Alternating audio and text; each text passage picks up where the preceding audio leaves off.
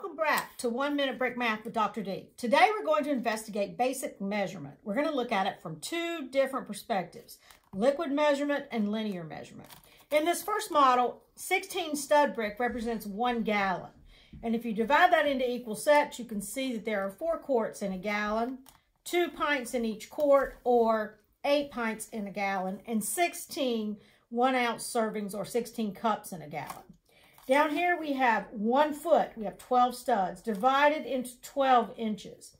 If Susie wanted to cut a ribbon 1.5 foot long, she could match this up, and then you could use counting on by doing a comparison model to match the 1x6 brick, showing that there are 6 inches and 1/2 foot, adding that to the foot, and then counting 12, 13, 14, 15, 16, 17, 18 inches in her piece of ribbon. That's it for Teaching Brick Math with Dr. D today. Thanks for joining us.